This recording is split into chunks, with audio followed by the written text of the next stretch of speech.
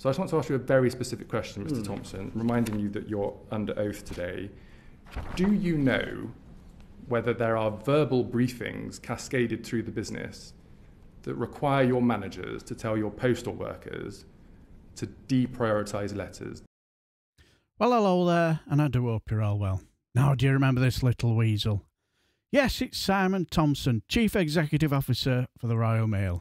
And do you remember the last time he was at a Business Energy Industrial Strategy Committee meeting, and the chair, Darren Jones, quizzed him about, you remember when he brought up that piece of paper about prioritising parcels over letters, and he denied it. Well, in yesterday's Business Energy and Industry Strategy Committee meeting, he was accompanied by Keith Williams, Chair of the International Distribution Services plc, and Ricky McCauley, Operations Development Director for the Royal Mail. And as you heard there, they were under oath this time. And let's just say the subject of prioritising parcels over letters came up again. And let's just say it was brutal. And he got filleted. Enjoy, my friends, and take care. Where we'll be talking about the obligation on Royal Mail to deliver letters 6 days a week, or what we refer to as the Universal Service Obligation, or the USO. Mr. Thompson, Ruth Edwards asked you a number of questions about this on the 17th of January, and she asked whether it was Royal Mail policy to prioritise parcels over letters. And you said, quote, "No, that is absolutely not true." And you went on to say, quote, "Our policy is very clear that letters and parcels are equal." Do you stand by those answers? Do. Can I have the next image displayed on the screen, please? This was the poster I referred to in the last session, which showed that letters were being deprioritised compared to track items, special delivery and parcels. If I could remove the image from the screen, please. Since then, you've provided the committee with a letter from two of your employees at the Gloucester North delivery office, where... Sorry to jump in here, but what I will say is I did a video on this when it came to that piece of evidence there, and I will link it either above or down below in the description. But that's if I remember, you know, brain like sawdust these days, so I'll try to remember. They say that this was a poster they had done, they'd put it up.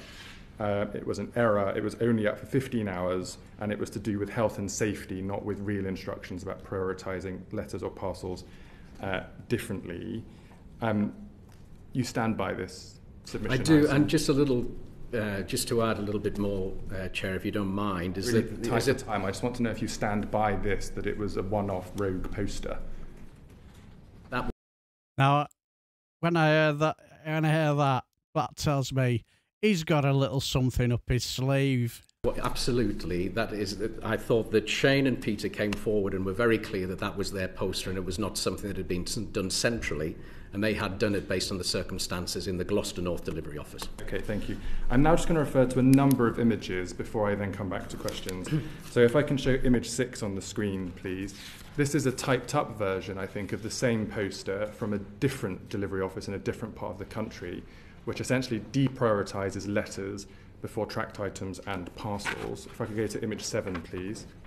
This is another version of a poster that's been typed up and attached to a rack in another delivery office in another part of the country, which says if you're unable to complete letters, you can do it the next day, and you've got to focus on tracked and special delivery items. Image 8, please. This is a script for managers to read out in their huddles on the kind of delivery office floor from another part of the country, which essentially says the same thing. Image 9, please. This is a pop-up whiteboard that was from another delivery office in another part of the country, which said, do not prep one letter unless you're basically taking everything else first. And the next image, please. This is another version of a written version of that poster from another delivery office in another part of the country that says the same thing. And I think, is there another image? Yeah, and this was a set of instructions that were given in another delivery office in another part of the country that says mail is to be delivered at a minimum every other day. If I could stop broadcasting the images, please. Are all of these rogue posters, Mr. Thompson, or do you not know what's going on in your business? No, not all of them are. The rogue managers, again, obviously. Rogue posters, and when I answer the question, I answer it again. Our policy is absolutely clear that letters and parcels have exactly the same priority. Why are there so many posters in delivery offices all across the country that say the complete opposite of what you've just said to the committee? No, I understand the question. Of course, what we see here is what happens on days of industrial action, where we have to take a different policy, and something that is actually being discussed with Ofcom, and also something that we publish on our website. On days of industrial action, our reality is if we don't have maybe around about 100,000 of the team actually in, the reality is we cannot deliver our normal standard of service and have to take some different choices. And that is what we have to do, and that is what you're seeing. But if it's all right with yourself, I think, Ricky, you were involved with these discussions around what we do in industrial action. Just before I invite Mr. Macaulay to come in, I just want to say to you, Mr. Thompson, we've also been sent video footage and audio recordings of discussions between managers and postal workers, of huddles on the delivery office shop floor, not just during periods running up to or during industrial action, but over many, many months, with a delivery office manager saying to the postal workers in a particular office, look, we've breached the USO for 3 years in a row, just do as I tell you. You've got to take out the tracked items and the parcels first. If you haven't got the capacity or the time to deliver the letters, do not worry about it. So I just want to ask you a very specific question, Mr. Thompson, reminding you that you're under oath today. Do you know whether there are verbal briefings cascaded through the business that require your managers to tell your postal workers to deprioritise letters? Do you know that there are verbal briefings cascaded through the business with that instruction, yes or no? I'm not aware of that as a policy at all. You're not aware. Mr. Macaulay, are you aware? If I could expand, because I asked you a question. Are you aware that there are verbal briefings being cascaded through the business that tell postal workers to deprioritise letters, yes or no? In case of industrial action, yes. Before industrial. That was, you see the pause there, that told me, I don't really want to say this, but I'm under oath. That's what it felt like to me. Industrial action. On the day of industrial action and in recovery. Before industrial action. Well, industrial action has been going on for 6 months, and prior to that we had a global pandemic that impacted the business for 18 months. Both had a set of contingency arrangements that were shared with Ofcom very openly. They did require, for safety reasons, and just to give some context, the cubic volume of parcels in our network, if we don't at times keep parcels moving, the network will grind to a halt. Ofcom gave you notice of this during the pandemic. When you didn't meet your obligations in the pandemic, Ofcom said, fine, there was an increase in parcels and you needed to construct your business and your sites to handle that. They did not allow you to carry on with that excuse for very long, and you're still claiming that's the reason why. I'm not. I'm saying 6 months of industrial action is the reason why. So now it's the industrial action following the pandemic. It's got nothing to do with Royal Mail policy. That's being briefed through managers to tell postal workers to deprioritise their letters. Absolutely not. Chair, can I just make one? I did write to the committee a couple of days ago, and I understand you might still be. I don't know whether you've had a chance to read my letter. I've read everything, Mr. Thompson. Yeah, well, one of the facts that we actually shared was we shared USO performance of letters versus parcels, and what it actually showed is that letter performance was marginally better than parcels performance for USO products. It showed that very, very clearly, and I think that is an outcome, an output of what we have. The other thing as well is that when I check the USO regulation, the target that we are given from a USO perspective is a total target. It's not something that's separated for parcels or for letters. I'm aware of the USO target. You don't need to explain it to me, Mr. Thompson, with respect. Just to go to testimonies around the USO, because again, we have emails from postal workers pretty much across the entire country, too many to be able to read out to you today. For Scotland, for example, managers were telling us over Christmas to leave mail and concentrate on tracked parcels over anything else. If we couldn't manage mail, to just leave it. Mail was often left in the frames for days, including doctors' letters and more. Same in London. Another location, in the lead up to Christmas, we were told on a daily basis to leave mail and deliver parcels.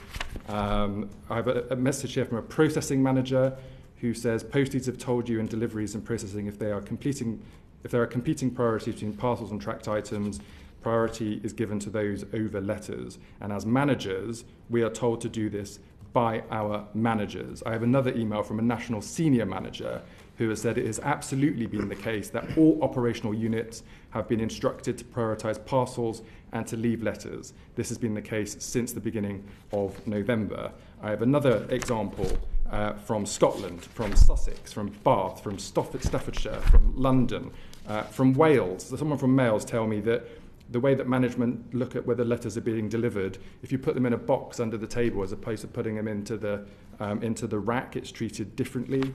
I could go on and on and on. A postman from Cambridgeshire, for at least the last 18 months, we have been told on a daily basis through huddles on the shop floor from our line manager that we are to prioritise tracked packets over letters. You have not been delivering your universal service obligation of delivering letters 6 days a week for some time. That's right, isn't it, Mr. Thompson? Yes, I think that's right, and I mentioned that last time, but I'd just like to pick up on a couple of the things that you said there. You mentioned November, you mentioned December.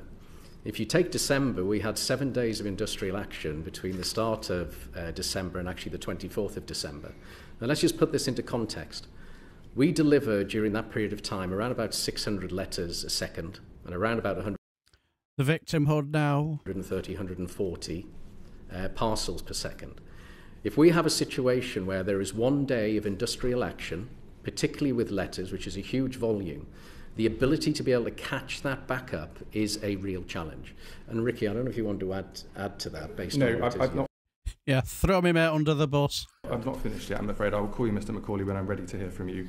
Looking at the transcript, Mr. Thompson, from when you were here last time, you were asked a very direct question.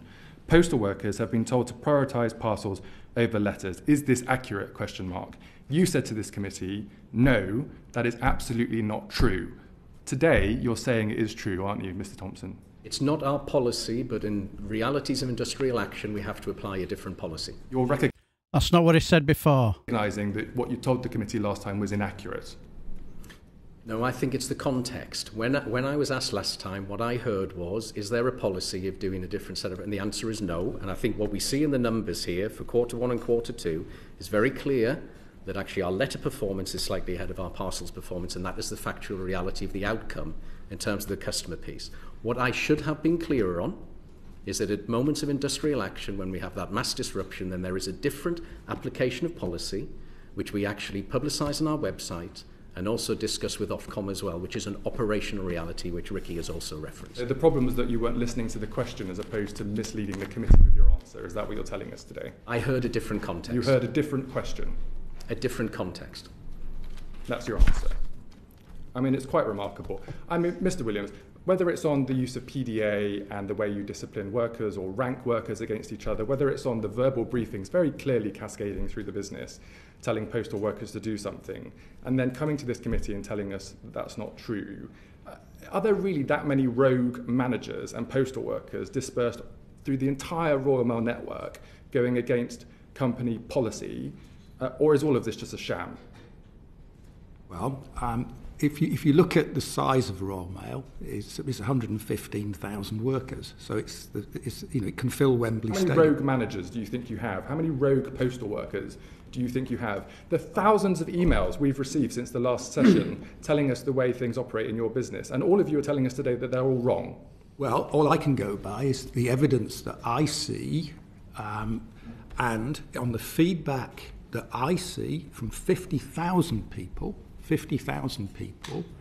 is that those 50,000 people, the trust score in their manager has increased. I'm not asking you about the trust in their manager. I'm asking about Royal Mail's delivery of the universal service obligation. Surely as chair of the board, as a board, you should have grave concerns about this state of affairs. So, between March 2020 and August 2022, Ofcom accepted that the quality of service would not be ideal. They accepted that because absence at Royal Mail was running at anything up to 18.1%. So 1 in 5 workers was absent. Yeah. So Ofcom accepted during that period that the quality of service would not meet its target. After August 2022, that has now disappeared. And we look at quality of service as a board, every board meeting, every week even at the moment on quality of service, given the industrial action. I've spoken to Ofcom, and Mr. Thompson, I'll just come back to you here, to just check what your obligations are.